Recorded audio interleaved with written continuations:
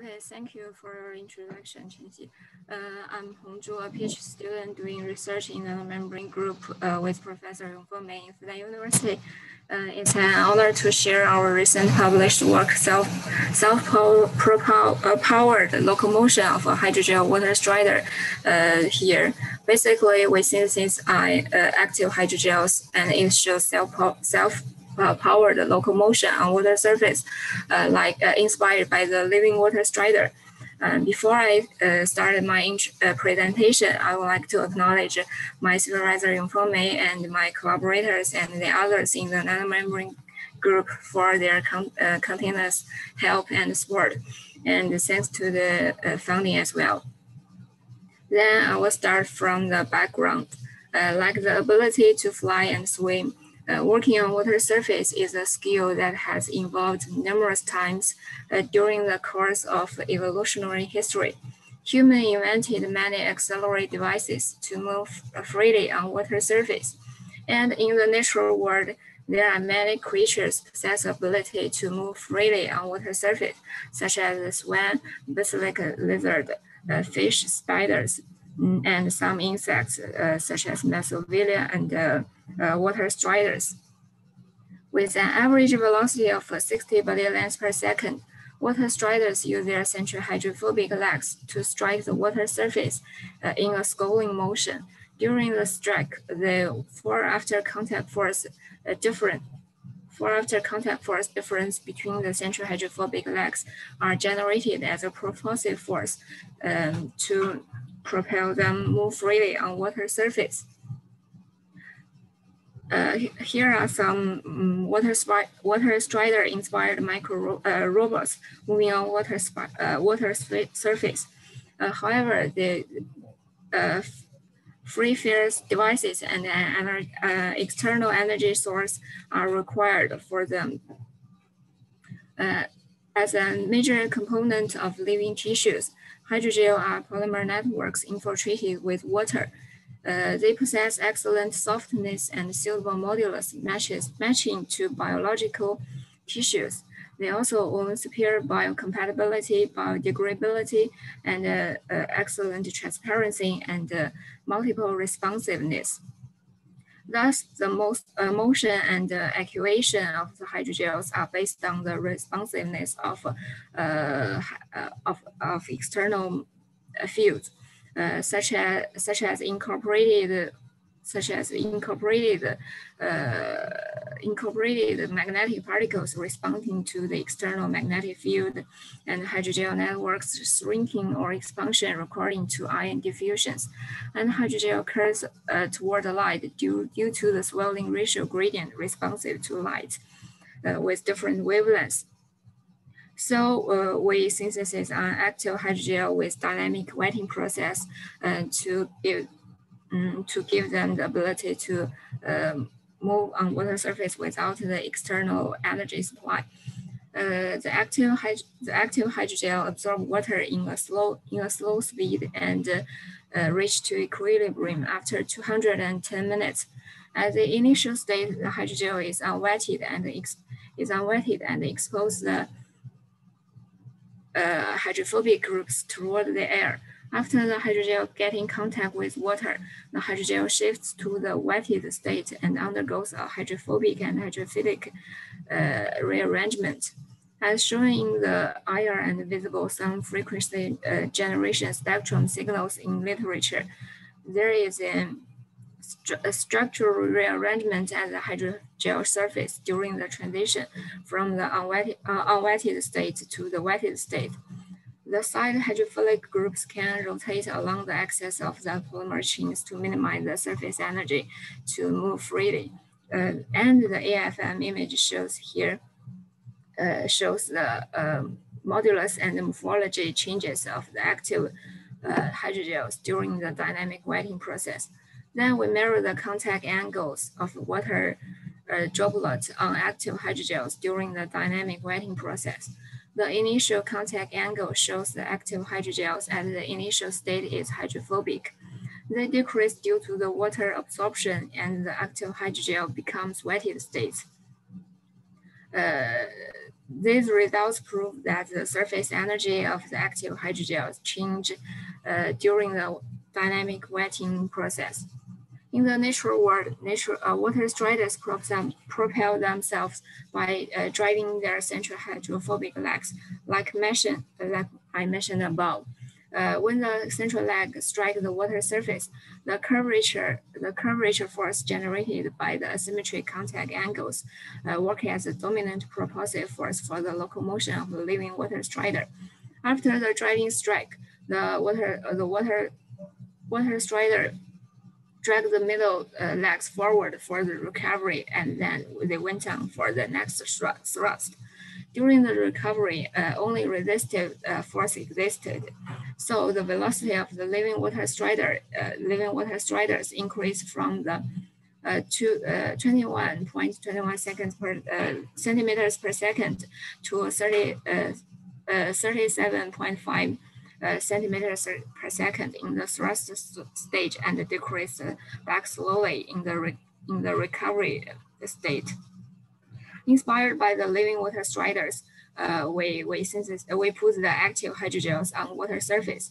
Due to the dynamic wetting process of the active hydrogels, the hydrophobic and hydrophilic reorientation of the active hydrogels occurs, and the surface energy changes, so that the active hydrogels are propelled due to the surface tension difference above and before and after the active hydrogel. After the hydrogel absorbed water and became wetted, the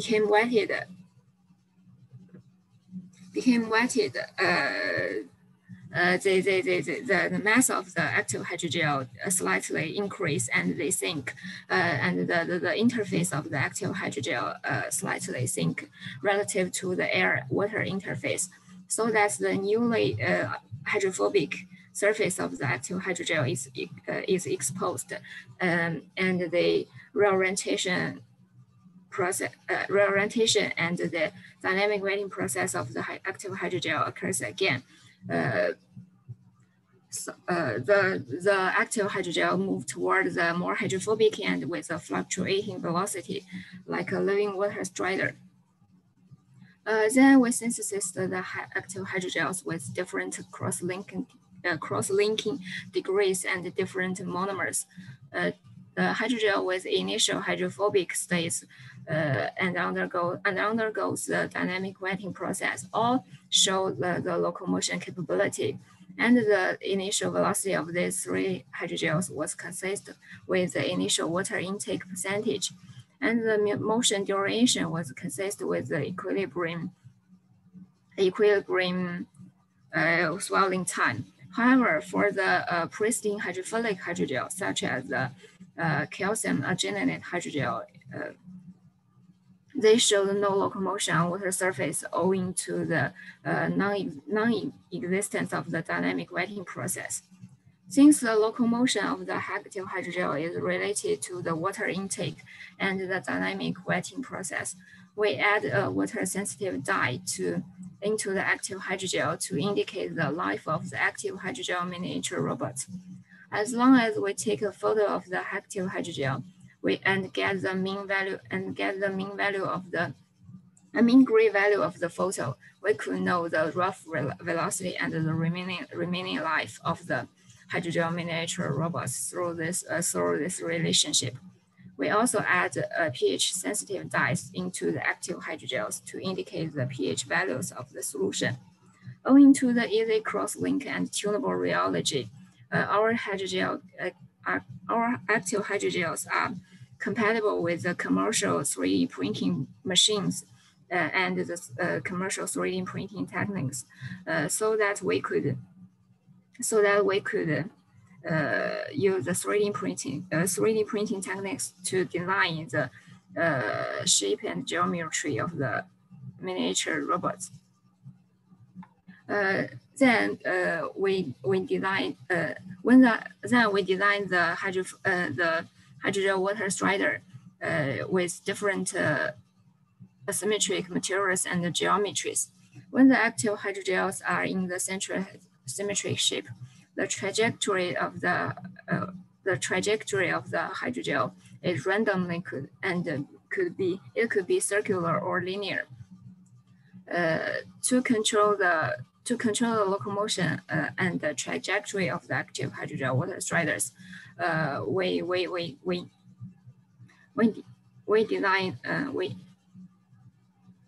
coated the hydrogel. We coated the active hydrogel with hydrophobic PDMS, and only one side of the active hydrogels get contact with water, so that it moves circular towards the PDMS end.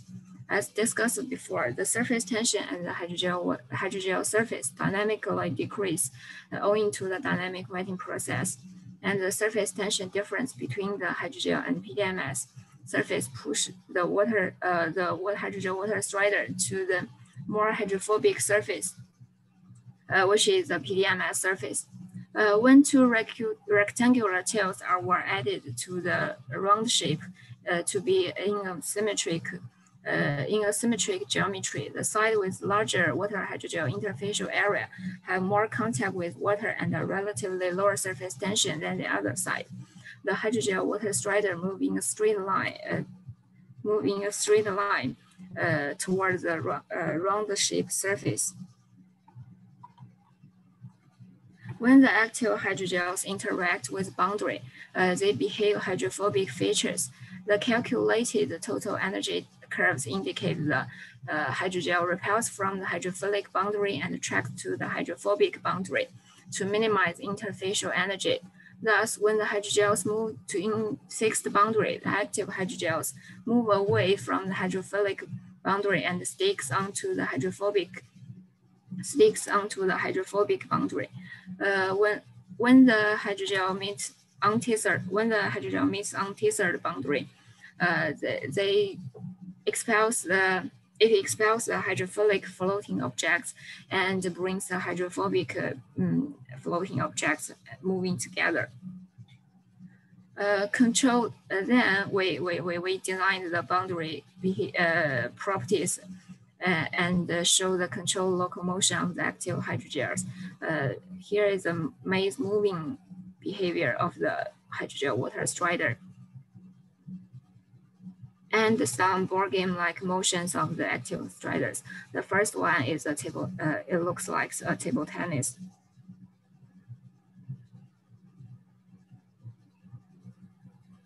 Then it's a football-like. Then we use the hydrogel water striders to collect the floating plastic pollutants.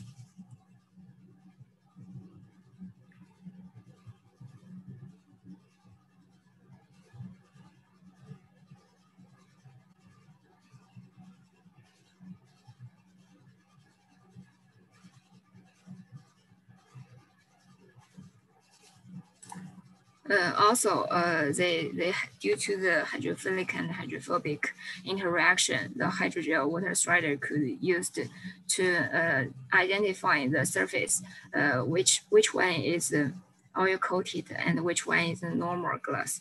It will stop to the edge of the glass with oil coated.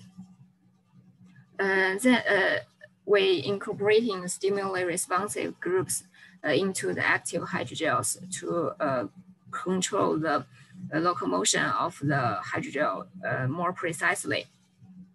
Here, the video shows the different locomotion before and after stimuli owing to the geometry changes. As shown above, the hydrogel water strider at the water-air interface show hydrophobic properties and moves away from the hydrophilic boundary and the land. However, the underwater part of the hydrogel is wetted and behaved hydrophilic features. Thus, after stimuli, the curved up active hydrogels exposed the wetted surface at and above the water-air interface. which are attracted to and move toward the hydrophilic land.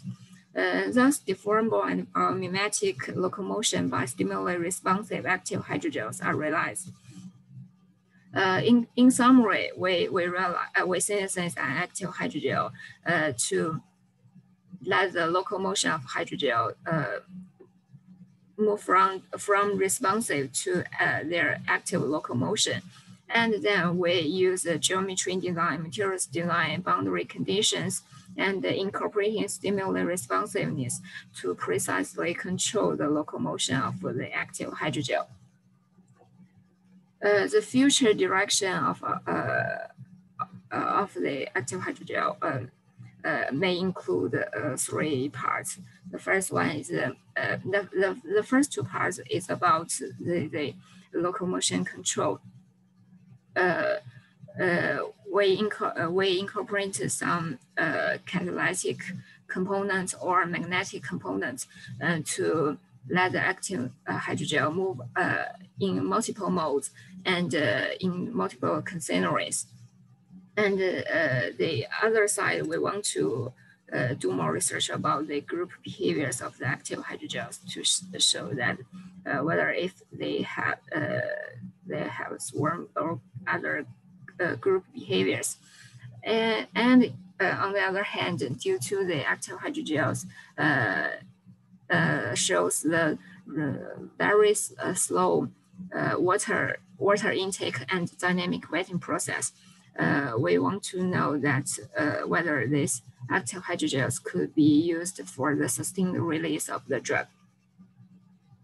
That's all. Thank you for your time.